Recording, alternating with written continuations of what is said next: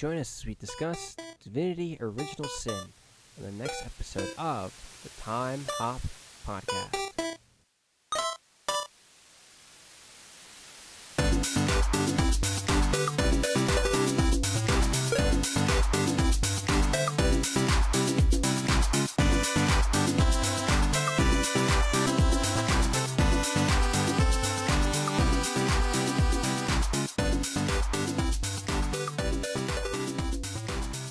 Hello, ladies and gentlemen, and welcome back to another exciting episode of the Time Hop Podcast. I'm your host, Dave Lozada. I'm joined with Tim Ronan.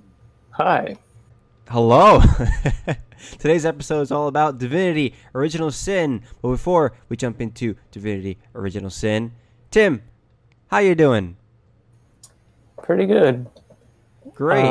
I feel like I need to bring up that Banjo-Kazooie is now in Smash, or will be in Smash. That's right. So everything is right with the world. Yeah. I mean, it's been a while since we've last done a recording in the Time Hop Podcast, so apologies for that. But yeah, I am still super pumped that Banjo and Kazooie are going to be in Smash. That's like a dream come true, dude. Like, it's crazy. I know, for so many people. It's actually kind of weird at this point. It's like, oh, it's actually a thing now. Yeah. But for so long, it was like, if only, maybe, it'll probably never happen. But it's like, no. Now it's actually happened. Yeah. That's pretty cool. I'm actually pretty excited for that. And it's actually been years, I think, that people have been wanting that. Oh, yeah. You know? I mean, I think even since the original game on Nintendo 64, people have wanted Banjo and Smash. So, crazy. Oh, man. Totally, yeah. And now all they need now is Keanu Reeves, right? I mean, yeah. I don't know. It could happen. It could. I mean, I want to say it's unlikely, but we keep getting surprised with stuff. It's People true. are saying that. I mean, there's plenty of people who want their characters from their favorite games in here, but another one that people want is Steve from Minecraft. Yes. Yeah. I mean, you know, Banjo-Kazooie's Microsoft IP, so is Minecraft. So it's not impossible. Yeah, and Not Minecraft impossible. is really popular on that platform, so it makes 100% sense. Yeah. Yeah. I mean, I'd obviously be excited for that. It's funny because if It's so weird. that would be It'd that so would be weird. really weird. Yeah, that would be But extremely amazing. weird. Yeah, I agree with you, but it would be amazing if Sakurai and his team know how to design it. You know, they've designed weirder characters. I think the Duck Hunt dog is pretty weird. I wouldn't have ever imagined the Duck Hunt dog being in there. You know, or Yeah. Rob. Remember Rob? I mean, yeah, it's weird in its own way because it's like a weird. It's not even. It's like a side character from a super old game that's never been in any other game, but Duck Right. Hunt. Yeah. There are other really weird ones. I can't think of them at the moment. I mean, like I said before, Rob comes to mind. I don't even think he was ever in a video game. He was just a peripheral, right? So, Yeah, I guess so. yeah. So, you know, I actually wrote something on Game Revolution, not to plug myself in too heavily here, but I wrote about weirdest Smash Bros. Reveals and all of these insane the character reveals that are just seemingly, I still can't believe they exist, you know, like Ridley. We've demanded Ridley for her, I don't know, I think decades at this point, and now he's in, what's another one? King K. Rool, you know, like all I can't think of them right now off the top of my head. Crom, you know, all of these characters that are just crazy that are in there now, and now we have Banjo and Kazooie. It's just, wow. What a time to be alive, right? But what do you think? Do you think Waluigi will make it in? No, I don't think so. I think it's just going to be guest No? characters at this point. Yeah, I think it's just going to be characters from other franchises. Like, I mean, non-Nintendo franchises. You know, because we I had feel like Persona, Dragon Quest, now we have Banjo-Kazooie. I feel like it's going to be Minecraft, and then I don't know, something else that's weird. I feel like, well, that's what they want you to think. I think. Because I mean, Waluigi is like probably it's like what tons of people want, right? I mean, I guess, Is yeah. that is it accurate? Yeah, I mean, at least I thought that was like one of the top demands. I- Well, yeah, if it is, I'm sure that Sakurai would know that. So I think it will be the last character added. that would be I mean, I interesting. feel like at this point, with getting something like Banjo-Kazooie in, it's Yeah, gotta be a thing that'll happen. It's like, oh, there's no more characters, sorry guys, and then in one last fake out, like, oh yeah. wait, we have this guy. He goes, "Wah!" Because And it did. I he mean, just no one pops up. wanted him, right? I mean, we just kind of threw him in. No one really wanted him, though, right? And everyone's like, "Oh my god, we love you, thank you." Yeah, I don't know, but don't they have him as an I don't. assist character That's my thought. in the game? So wouldn't that be kind of weird? Because then they'd have to patch Well, out it'd be the kind of assist. weird. Because they have him as an assist trophy, right? Or an assist character, I think it's called. So wouldn't they have to patch out his assist? And then What what well, what exactly is an assist character? I've never so like played this one. if you're playing the stages, if you're playing the game with items on, you could grab an icon, I don't know, some kind of object, and it summons like an assist character onto the stage for a couple seconds, maybe 15 seconds, and they do fighting for you. So while I forgot what Waluigi does. I think he smacks around like a tennis racket or something. But yeah, I think I'm pretty sure that he's in the game as an assist. So yeah, Mhm. that would be. Well, just because he's an assist trophy doesn't mean you can't play as him. I I mean mean, that yeah, I guess. that'd be the perfect reveal. It's like they'd show like a clip of like characters fighting, and then one of them picks up that trophy and or gets that assist item, and instead of like a fake Waluigi, it's the real Waluigi. It's like, aha, Huh? he's joining the fight or whatever other thing they decide. It's like the perfect segue. I can Yeah, see the future. that actually is a good cutscene because it's kind of like tongue in cheek type of thing. So you know, it's kind of like it reminds me of how they revealed Banjo. You know, how it was the Yeah, Duck Hunt exactly. dog, and then yeah, oh yeah, yeah, okay. I'll bite. I'm I'm I agree with sticking that. with this. Go ahead. I'm sticking to it. Sakurai, if you do this in the future, remember us. Remember the Time Hop podcast. Remember Tim specifically. He's the one Yeah, who yeah. taught us. 6/29, 2019. Calling it. That's right. That's Remember. right.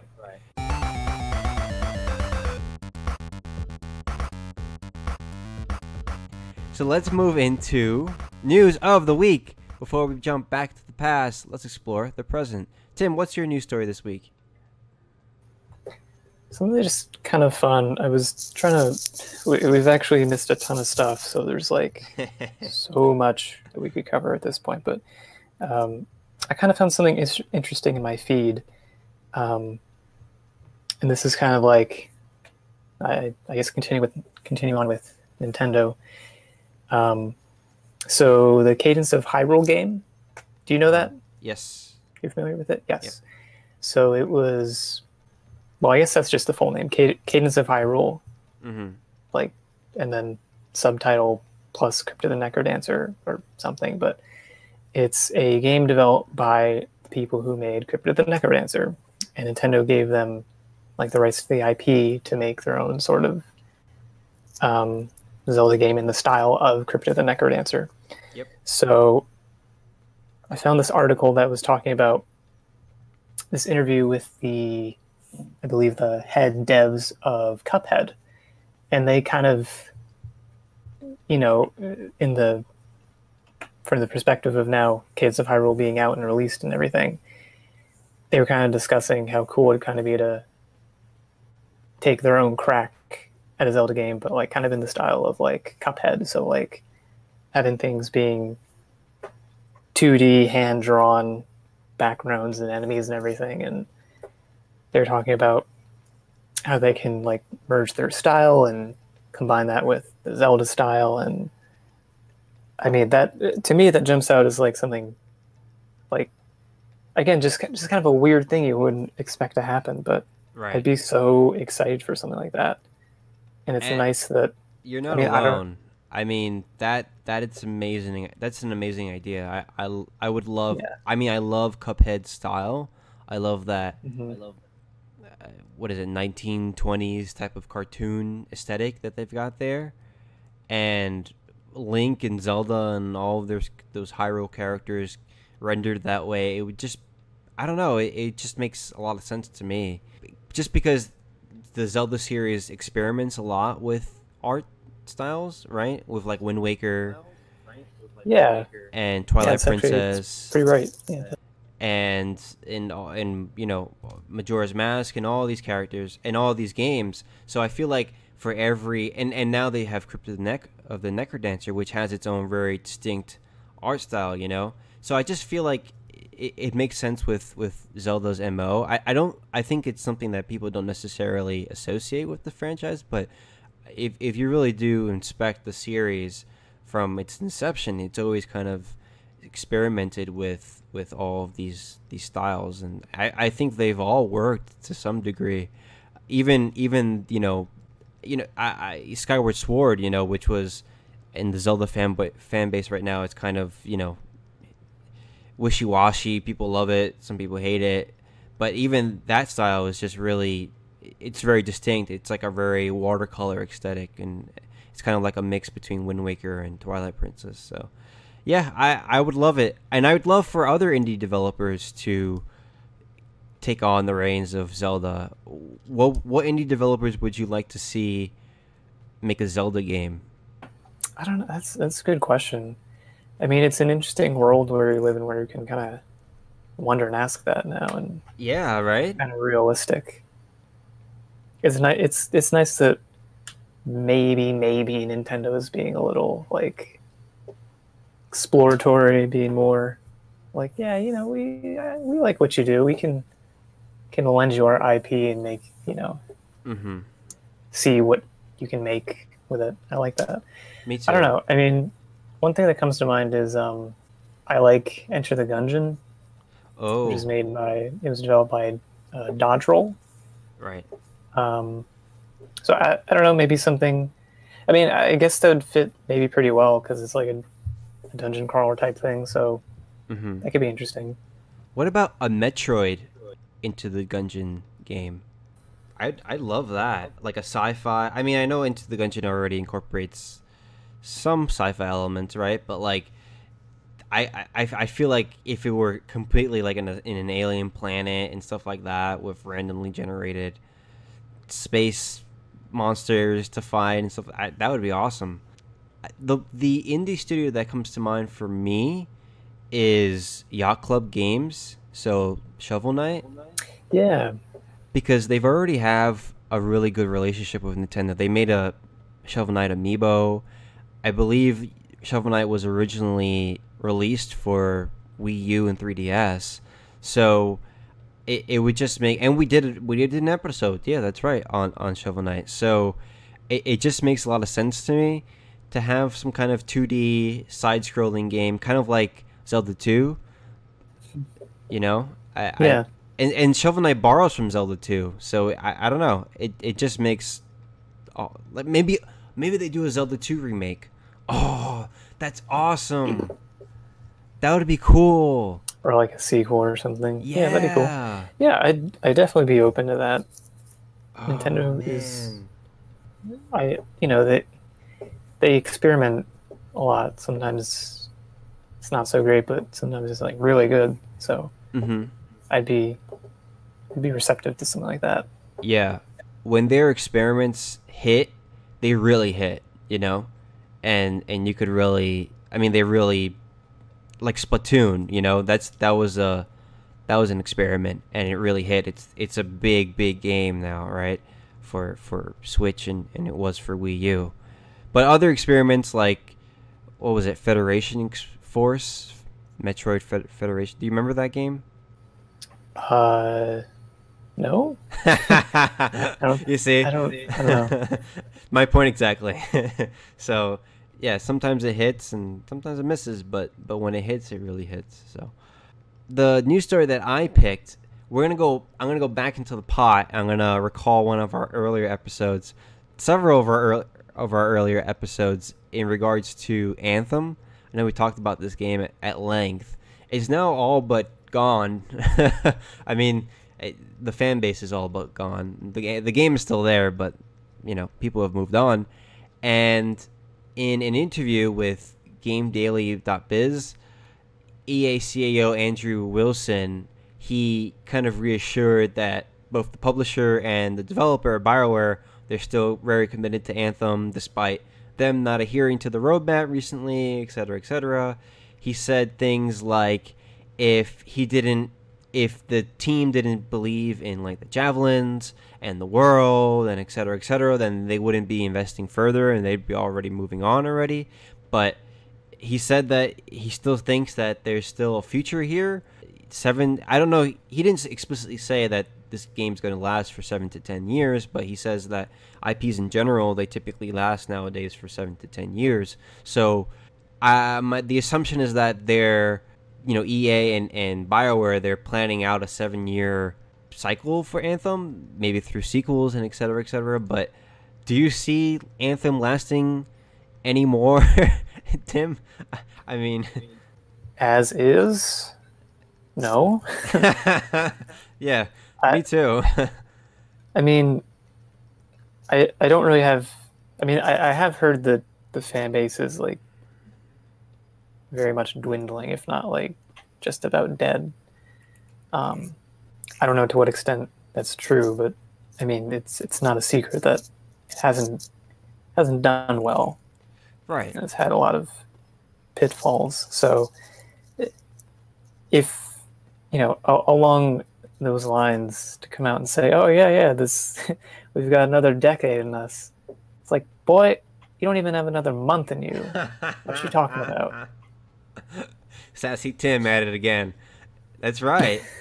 I mean, it's true, though. It's true. Like, I think the player base is all but... I heard reports that only maybe a month or two ago that people were having trouble finding games. So if that's the case, then why? Why bother investing in an IP that's dead? I mean, yeah. I know, it has to be, if an IP lasts 7 to 10 years, it has to be a good IP, man. It has to be really good. Yeah. I mean, look what Square Enix does. Square Enix did, I should say, and they're continuing to do with Final Fantasy XIV. That game sucked when it came out. It was terrible. Like it was an MMO, but it's an MMO today still. But when it launched back in, I don't know, maybe 2012, I think it was, it sold terribly. It was very bad. It was a very bad game. But then they kind of took it offline, and then they remade it, quote unquote. They made it Final Fantasy XIV: A Realm Reborn, right? And now it's a massively popular game. I mean, they've had 3 expansions now, and they're all really well received expansions. But you see what they did there. They said, look, we invested a lot into this game. It's doing terribly. Let's take it off the market and let's rebuild it and then relaunch it. And now it's super massively successful. I don't understand why they're not doing this with like Anthem, and why, or like Bethesda with Fallout 76. I mean, Fallout 76 is a different story because it's a little more. They are kind of fixing it gradually, but with Anthem, I mean, that game was panned. It was really not well received at all, and I don't know. That would be the logical thinking in my mind. I don't know about you, Tim, but and EA has the pockets. They have the money for it. So I don't know. I mean, and he's like talking about like sequels. It's like I don't know. I don't know Maybe. either. Yeah.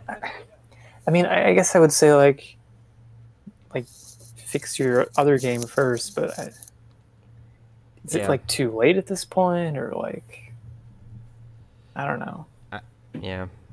That's what I think. I mean, I think that it's just I love the lore behind it. I love the. I mean, I think we talked about this in a previous episode.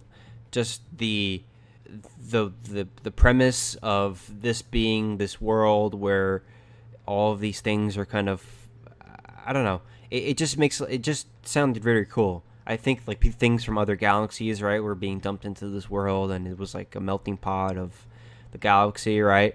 And it just sounds really cool, but they didn't really bring it to life properly. And if they had scrapped the current model and just replaced it, I think it would be more beneficial, and that way they'd have sequels down the line, you know.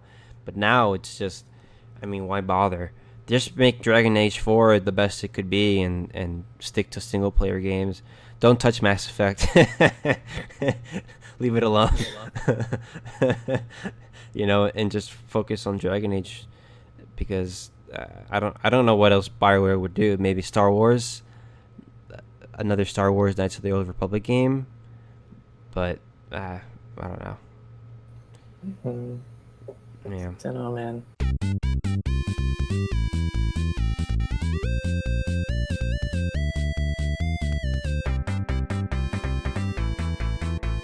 Anyway, let's move on to topic of the show. As I mentioned earlier, this week's episode is all about Divinity Original Sin, which was originally released for PC on June 30th, 2014. In case you don't know, Divinity Original Sin is actually the prequel to, what was... Divine Divinity? Divine Divinity. There you go. Divine Divinity. That's right. Yeah. So this is actually, I didn't know this, but this is actually, Divinity series has actually existed for, I'd say 15 years at this point now, since 2002. I believe, yeah, I believe it has, and Larian Studios has been the developer all along. They're now gonna helm Baldur's Gate 3, which is extremely exciting because the Divinity series takes extreme homage to Baldur's Gate, so it just makes a lot of sense. As you probably surmised from my comments just now, Divinity Original Sin is an isometric role-playing game, turn-based isometric role-playing game that is very much like the RPG games of years ago, and it has both single-player and multiplayer components, and that's really cool. But one of the best parts about the game is how, at least what critics say, is how it kind of eschews some video game conventions, let's say, in favor of fleshing out the world. So, for an example, when you go into somebody's house, there are consequences to that. When you pick up an item off of somebody's desk, there are consequences to that, and it feels very real in that sense. It's very meticulous, and that might put off a lot of people, but people who love RPGs and who love nitty gritty of the genre, they might actually like this game. So, before I go on about Divinity Original Sin, Tim, what do you think of the game's presentation? It's a big game. Yeah. I've played 118 hours of it. Holy and granted, I tried to play it to prepare for this podcast, but my computer kept overheating. Oh. It's so yeah, I was able to play it like, I don't know, a few years ago, but my poor old laptop is, I don't know, it's older, so maybe it can't handle it. So it's actually been a little while since I've like played all those hours, and I think that was across. I did a lot with a friend of mine. We did some multiplayer, and I think I also did some single player stuff. But it's such a freaking massive game. I haven't beaten it yet. But the point I'm getting to is that there's like a ton of like different areas you can see. There's like I think undead crypts and dungeons, and there's a hub town and like an icy, snowy place and forest. There's a lot of variety to see in terms of like the places you go and the kind of things you'll see. So that's really nice. In terms of like quality, I'd say it's pretty decent all around. I mean, maybe not like cutting edge, like whatever, but it still looks nice to look at. And things like spell attacks and the different enemies you come across. There's variety there, and I think it's also very well done. And overall, just pretty. I'd say it's pretty pleasing and nice to look at. A lot of little Mm-hmm. details, shops and people and buildings, and actually to the point where it can be hard to like spot certain items on the ground or whatever. Right. But you actually there's a you can press Alt or whatever you have it bound to, and it'll if there's an item you can pick up, it'll tell you like, oh hey, there's a thing here, and that's very welcome because some of Ah. the environments can be like detailed or like there's like bushes or whatever in the way. So if there's something to pick up, you could easily miss it if it wasn't for that. So Right. That's something that I haven't played this game, but I seen playthroughs, I've reviews and et cetera, in order to prepare for this show. That was something that I was wondering about because I looked through, I saw the inventory system and it looks really really dense, and that is cool, but at the same time it's very off-putting to someone like me who very much prefers just very streamlined. I I go through an inventory series system, and I see what I want, and I don't really like menus when I'm playing games, so mhm. I feel like that aspect of the presentation is a little off-putting to me. I think I was actually going to get into it later, but yeah, there there are like a couple different menus and stuff. Probably not as bad as like something like WoW or whatever, but I can definitely see that. And yeah, I'll probably maybe bring it up later, but yeah, the Mm-hmm. inventory there's a lot of items you can pick up, a lot of stuff you'll be finding, so your inventory will fill up with like all sorts of garbage. Right. That's just like, oh my god, I have to go through all this. Yeah, that I mean, I consider that a presentational aspect just because I look at it for I mean, it Yeah. is a gameplay aspect too because a lot of the game is kind of like it reminds me of the Atelier games. I don't know. Are you familiar with the Atelier games? I don't think so actually. No. They're really Japanese games, and it reminds me of that series because it's all about alchemy. So you're kind of putting items together and you're fermenting these new potions, et cetera, and it reminds me of that because it's very much about item management, right? It's like an item management game. So I don't like that, and that's something that I personally am not very enthusiastic about. But that being said, I do see why people can love that just because it feels very immersive. And to get into the overworld aspect, not to put the menus aside, the environments do look detailed enough where it does contribute to the sense of wow, you really are in this fantasy world, you really are contributing to these people. And I really like the voice acting. I don't know if it's in the original during the original sin PC, but I do know that they fleshed it out in the enhanced edition, which came out for Xbox One and PS4 a year later. And I do like how the voice actors there, they sound very medieval and stuff. So I like that aspect. I don't know, the game, it isn't mind blowing, the visuals, like especially when you're during combat. It didn't look like it was a revelation to me, but it did seem like it was good enough where it got the message across fine. Like it wasn't terrible. It wasn't like PS2 graphics, but it wasn't PS5 graphics and either. So somewhere in between, where maybe somewhere in between PS3, PS4. Yeah, I thought it was fine, and I don't think people who play this game are gonna really mind. Hmm. So moving on to gameplay, Tim, how do you think of the gameplay? What do you think of the gameplay? Well, like I said, there is a lot. There's a lot of content. As I mentioned, I played almost 120 hours, and even still, I actually I don't even know how close I am to the end of the game at this point. But Oh my god. I mean, like I think at one point it seemed like, oh yeah, like like I was playing with a friend, and we're like pretty close, I think. But I look at the map and it's like, wait, is the map only like half full?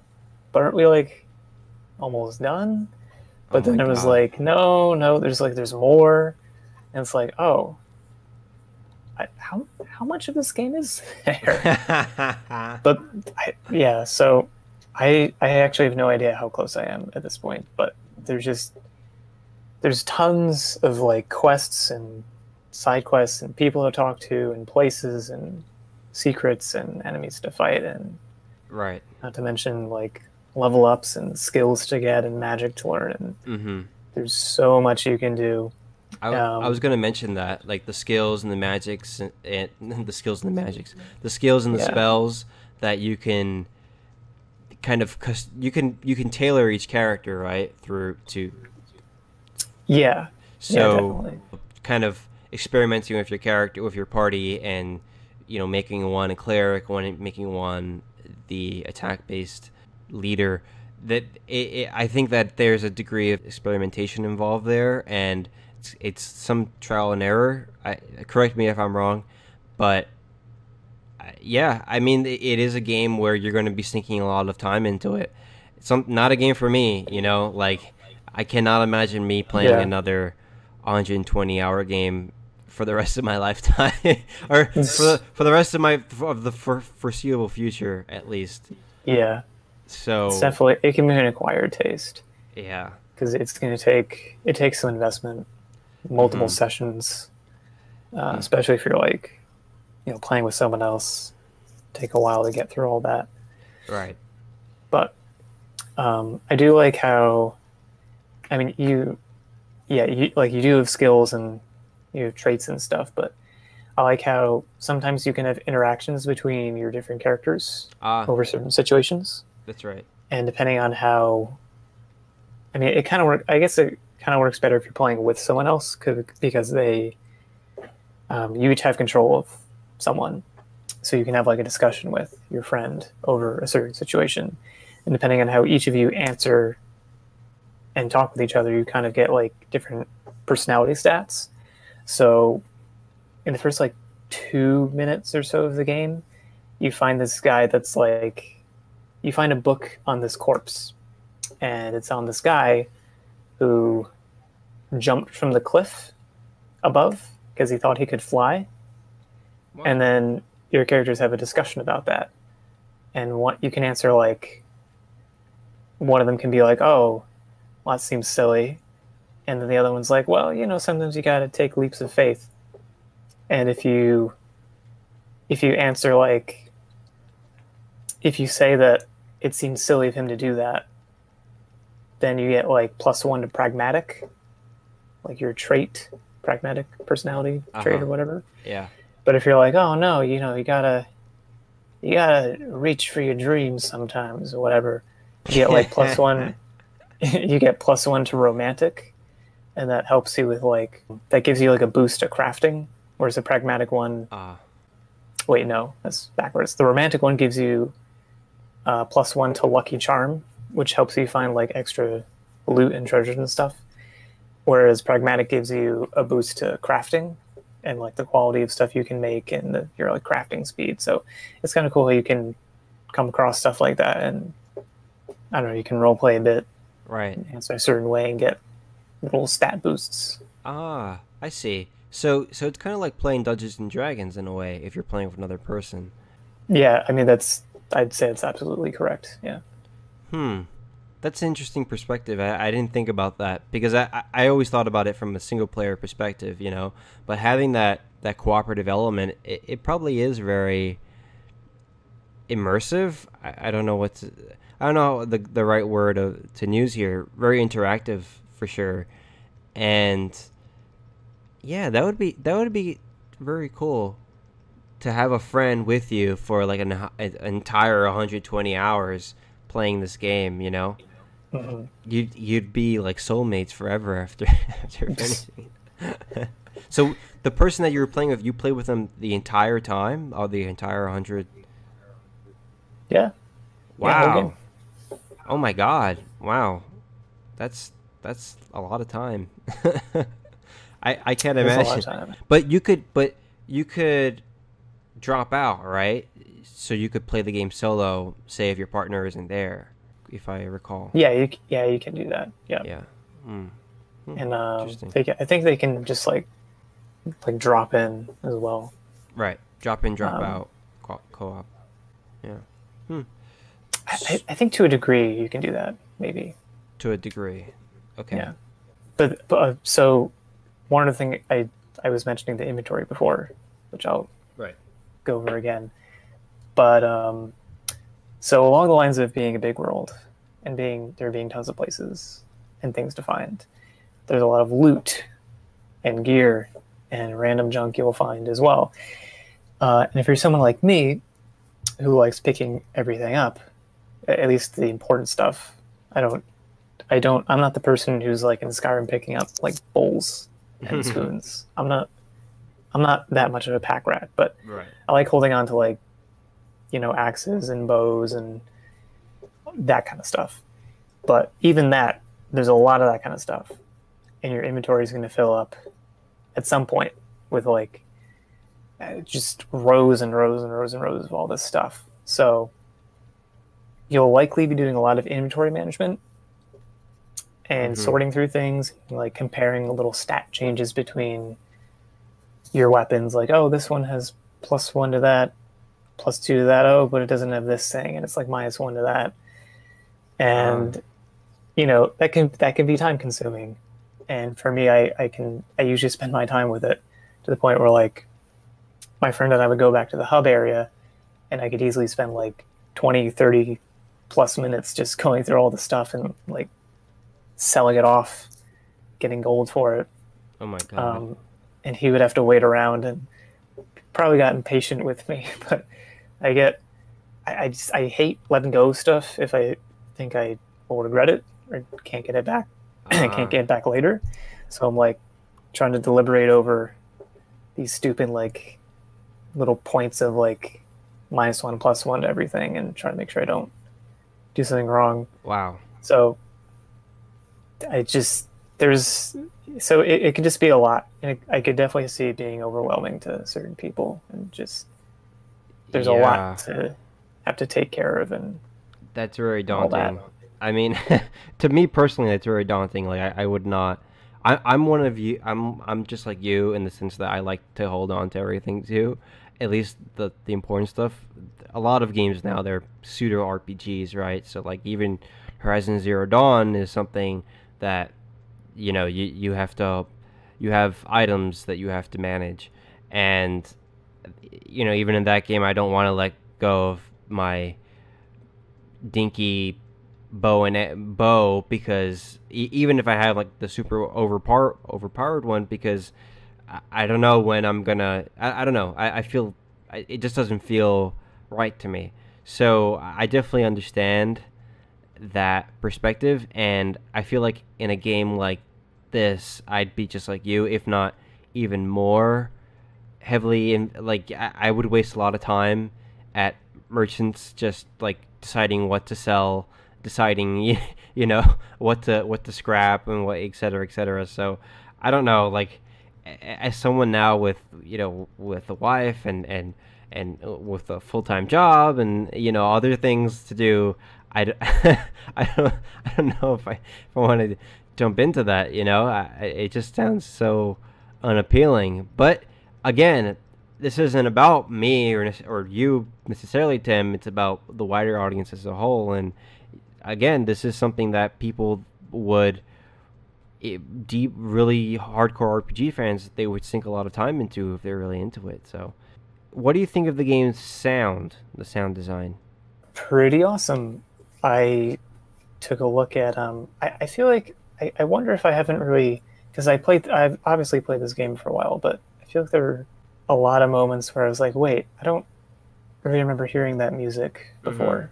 And maybe sometimes I turn the the music down, like the sliders on a game or whatever, or I don't know, maybe I was busy like fighting and stuff to like really hear some of the tracks, but they're actually really good. And there's ones that are like sort of more chill and like jiving, There's ones that are like set behind like epic big encounters. Some are more like somber and reflective. In particular, I think my favorite one is actually just the main battle music. It's so good, and I don't really remember hearing it before. So maybe I had headphones on when I was listening, so maybe because usually I don't think I was wearing headphones when I would play this, so I just didn't catch on to it. But it's so good. It has like this kind of high energy to it. And it's got like a mix of, it's like imminent danger, but it's also like kind of just fun and energetic as well. And it's just so good. So the thing is I can't recall it either, and I just finished researching this game, and I've already kind of forgotten about it. I don't really think anything's. I'd have to be on the opposite side because I don't really remember anything. I mean, I remember the voice acting, as I mentioned before, and I thought that was pretty impressive. But maybe the playthroughs I was looking at, it was muted. I don't know, but I can't recall like anything that stood out to me. So I can't really say much in this department, but I can say that the voice acting is pretty good. Yeah, it is pretty good. Yeah, I don't know. Sometimes I like to, well, usually with these, I like to just like look up the OST, original Right. soundtrack on YouTube, and just kind of isolate it. Because sometimes it can be overshadowed by what's going on the screen. Yeah, that But I happens to me a also, lot. Yeah. yeah, but I like to do both. So I like isolating it, but I also like pairing it with the actual gameplay because I mean that's what it's meant to be played behind and Right. paired with. Right. So it's good to, at least for me, I like getting to appreciate it like on its own for what it is and actually be able to hear it, and then kind of seeing how that meshes with what it's meant to be put with. But Yeah. No, I totally understand that because it is very easy to, especially if you're playing the game itself, it is very easy to kind of ignore the music and get very lost in the gameplay, in the menus, in the whatever, because yeah, you're just not paying attention to it, and your mind is focused on something else. So I guess that's what happened to me. I'm not gonna call it unmemorable, the soundtrack, but I will say that I can't remember I can't remember anything about it. So yeah, and I just stopped researching it like maybe an hour ago. I just finished researching maybe an hour ago. So I don't know, hmm but yeah, take that for what it is. So what is your overall opinion of Divinity Original Sin? Is it worth playing today? I would say absolutely. I mean, really, this I I kind of wouldn't mind playing it again. Hmm. I'd probably do it with. I mean, I'd probably be happy playing it by myself, but it was. I'm remembering how fun it was to play it with someone, and you can. It's a pretty good investment. Like if you enjoy longer form sort of games, or at least you have the patience to like go through the motions of a longer sort of game, I feel like it's a really good investment, and it can last you a while with whoever you're playing with.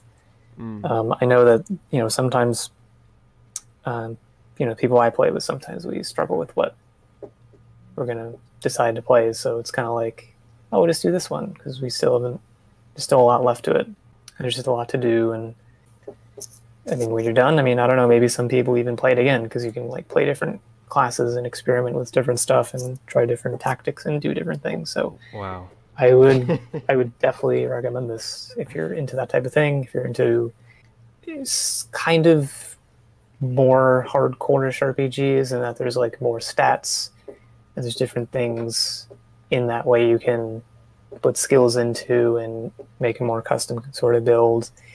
Tons of quests to do, tons of loot. You'll find, lots of story elements and that type of thing. If you're into that, Right. I would definitely recommend it. Yeah, I agree with you. I mean, you've kind of hit the nail on the head. I agree that if you're into but this is okay. This is a game that's very much an RPG, very much a product of its own genre.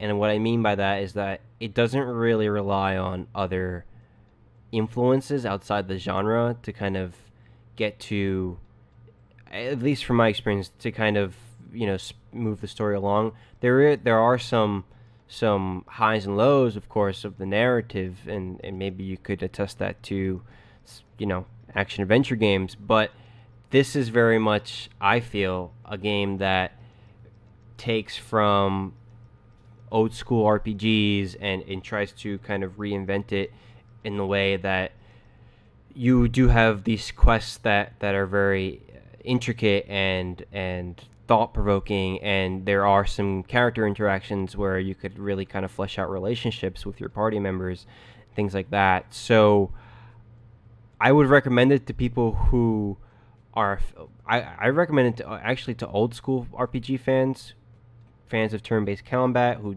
can't get enough of it and who think that there aren't enough games out there that utilizes this mechanic. It's definitely something for them. But people who are curious about this game, who aren't really well versed in isometric RPGs, I don't know. I mean, it's worth maybe looking into. I don't know if there's a demo on this on consoles or on PC, but maybe if you have the opportunity to try it out for an hour and two and see how much you get out of it, I definitely give it a shot. But I'd stay away from it. I mean, like, me personally, I have no incentive to play this game just because I don't have the time, and I'm for many reasons. I'm not a fan of the genre. I mean of traditional isometric RPGs. I do not have the time, and I'm just not really that much of a fan of the setting either, the fantastical elements to it.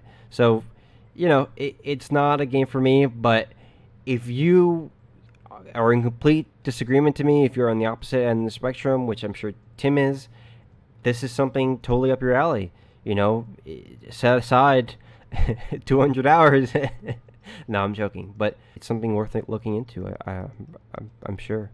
So that about wraps it up for our impressions of Divinity Original Sin. Thank you for joining us. Next week we won't have a podcast because me and Tim are actually going to be working on another project together. We will announce that very soon. But until then, just stay tuned to KeenGamer, and we will keep you updated.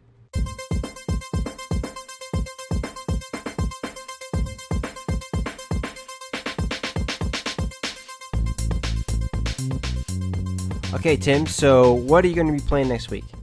I've actually been, I think like the past week or so, I've actually been going back to a favorite of mine, not Minecraft. I mean, that's a given, I guess, at this point, but I actually, back in the day, really enjoyed Call of Duty Zombies. So I've been dipping into that for the past week or so. That's and interesting. I don't know, I'll probably be doing more of that as I go on. But yeah, I played a lot of that. So which game specifically is it? It's Black Ops 1. Oh, wow, yeah, I played that too. That's very cool. That's the one with... That was the very first one. No. It was World at War, right? Was the first one with the zombies?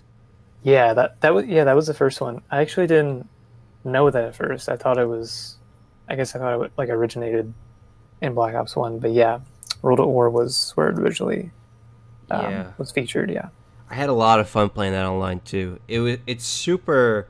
It gets really hard once you start getting to like round 20, right? Yeah. Somewhere I remember around there. Back when I first started playing it, like I'd get to around like 5 and just die. Oh no! It just kind of ramps up.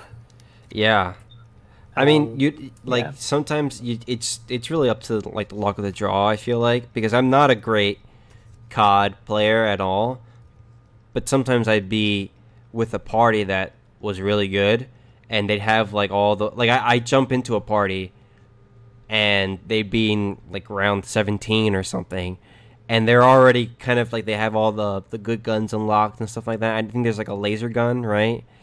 Yeah. There's the monkey bomb, Monkey bombs. right? Yep. And they have all of these things already, kind of the sheds. What is it? The gun boxes. I don't know. I forgot what they're called, but they have the gun boxes already kind of unlocked. So you just go to them and you pick out whatever at random, and The mystery box. mystery boxes. There you go, man. I forgot the name. Yeah, you just go to the mystery boxes and you. It was really fun, man. It was really. I think the most I made it was like, oh man, we made it really far once, like around upper 20s, almost 30. So Yeah. yeah, I recently that made was it. fun. Like in the past week, I made it to like 30, 32 or something. Wow, But man. I think some people have like gotten to, well, certainly like 115, Oh, then even like higher than that. how? That must take time, because the one thing, I mean, I really enjoyed the game mode, Hmm. but it at some point it does get like repetitive. Very monotonous. Yeah, And yeah. there's just like a routine of like, okay, gonna kite the zombies around in a circle, get them into a huge crowd, and then shoot at them, and Right. then wait for more to appear, and just do that over and over. But they get like tougher and tougher and harder to kill. Yeah. Um, so it gets to a point where like you can just like you can get like a maximum upgraded weapon and then just lose all that ammo for it, just trying to kill things, and then you have to go get another weapon. So it gets like Yeah. tricky and repetitive and just long. So Yeah, I would imagine you just, like the cycle would be round starts, right? You have a really good weapon and you unleash it against this horde, and then you go back to the mystery box, you get another thing. You're really lucky, you get another good weapon. You kind of, you unleash it again against the horde, it's run out. You go back to another mystery box, you get another weapon, and then you repeat. And you just keep repeating over and over again, right? That sounds boring. yeah, pretty I mean, much. like I remember like the sessions that I did. This must have been what 8 years ago now. The sessions that I was a part of, they last a long time, So if you're up to like 100 something, how would you even? I mean, how much time would that be? That sounds like I don't know. that sounds like I mean, days to me. There's obviously like some like, I mean, at this point there's like strategies out there and stuff, and Right. I know at least in the past there have been like some exploits where you can like get up to a place where zombies can't hit you and just shoot at them. I think they've either mostly or completely patched those kind of things out, but yeah, I don't know. It would take, at least I think it would take a long time to get to that point. So Yeah. I don't know. I kudos to whomever puts in the time and effort to doing that, because that's very impressive.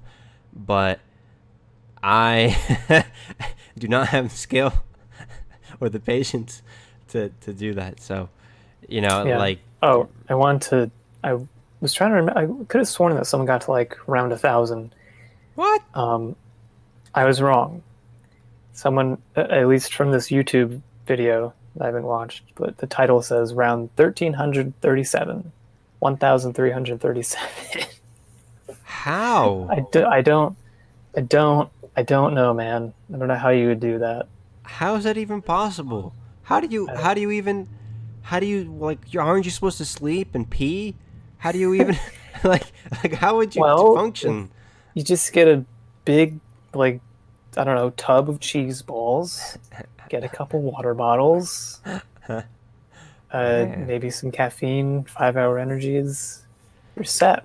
Man, no, man. I no. I have no, man. I'll just leave it at that. Just no. That's crazy. Oh my god. No time for big RPGs. No time for No time for Nazi zombies. No, zombies. I have no time for anything. Uh, as far as games are concerned, it's a good segue. I probably won't be playing anything this week because I do not have time to play anything this week because I'm going to go on vacation. But I will be trying to watch a movie. I'm going to try to watch Toy Story 4. I hear it's good. So, Ooh, nice. did you see Toy Story 4? I have not seen Toy Story 4, but I would like to see it at some point. Yeah. Did you see Detective Pikachu? I haven't. No, I haven't seen that either. Man, we're really missing out on movies, Tim. We gotta get back on the ball here. Scrub. We're both scrubs, yeah. I might actually watch Detective Pikachu first because I missed out on it, and I feel like it's something that like a mandatory watch for Pokemon fans everywhere, right? We're like super hardcore Pokemon fans, so we've got to watch it. Yeah.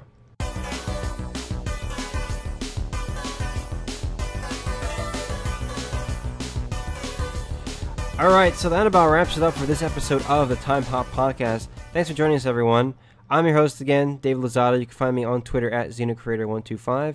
Tim is here. You can find him on KeenGamer, writing articles as usual. This is the last episode of the Time Hop Podcast for the time being. Tune in later in July, and you'll find out what we'll be working on then. So, see you in July. Until then, have a good summer. Enjoy your 4th of July. Enjoy the fireworks and eat a lot of hot dogs and American stuff. Bye. Bye.